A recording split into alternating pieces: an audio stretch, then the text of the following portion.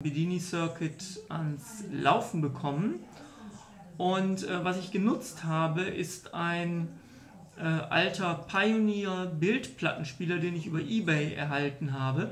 Ich habe früher schon mal mit den Dingern experimentiert, mir mal einen repariert, und der Vorteil dieser Systeme ist, dass ich halt alles an einem Platz habe. Ich habe eine relativ große, von den Massen her relativ große CD, die auch ein gewisses Massenmoment hat, auf dem sich leicht die neodynmagnets befestigen lassen.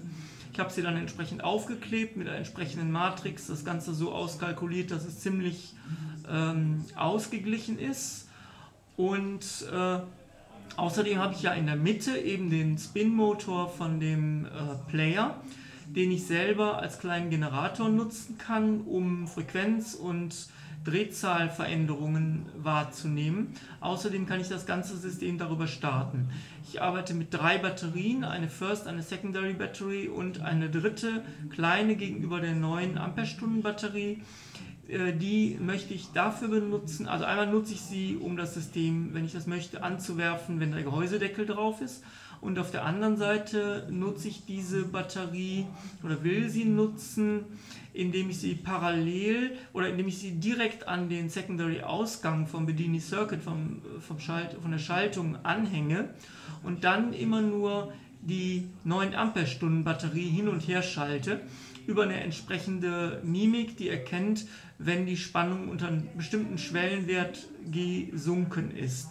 Also sagen wir mal bei 8, 9 oder 10 Volt, das muss ich noch ausprobieren, wird dann die Primary zur Secondary und die Secondary zur Primary Batterie, sodass die vorher geladene Batterie entladen wird. So, die Kiste ist schon wieder ausgefallen. Ihr habt ja sicher schon die englischen Bilder angesehen. Also ich habe hier das Ganze Silent Bedini genannt, weil der Aufbau ein sehr leise laufender Aufbau ist. In dem Moment, wo ich mit der Frequenz nahe der Resonanzfrequenz komme, was den Impuls zur Erhaltungsdrehung der Scheibe angeht. Ich nehme an, dass ich mit dem Oszilloskop dann später das Ganze noch etwas Drehzahl optimieren kann. Ich gehe mal davon aus, wobei ich daran nicht exakt glaube und deswegen auch keine Aussagen über Over-Unity oder irgendwelche Input-Output-Ratios über 1 oder überhaupt machen möchte, dass die Milliampere-Zahl, die rauskommt zur Ladung der zweiten Batterie, zurzeit um die 25 Milliampere bei höchst bis jetzt möglicher Drehzahl liegt. Eine Schwierigkeit habe ich darin erkannt, dass wenn ich die optimal höchste Drehzahl ansteuere, indem ich über eine Matrix bestehend aus einem 1 Kiloohm Poti und einem 500 Ohm 10-Gang Poti die Strecke von der Winding, von der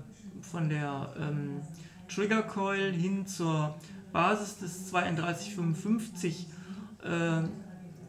mache, wenn ich da also noch zusätzlich eben diese Widerstände reingelegt habe, dass bei einem höheren Widerstand, dann wird irgendwann dieses Klack-Klack-Klack-Geräusch wesentlich leiser. Also so, schon wieder ausgefallen die Kamera, egal. Also diese Wirkungen von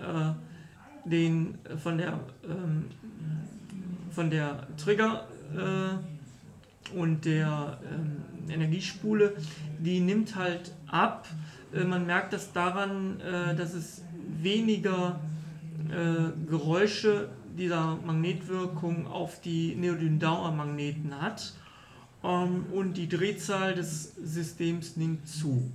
Nun, also ehe mir jetzt die Kiste zum 3. Mal ausfällt, wünsche ich euch noch einen schönen Abend. Bis auf bald. Tobias, Deutschland. Ciao.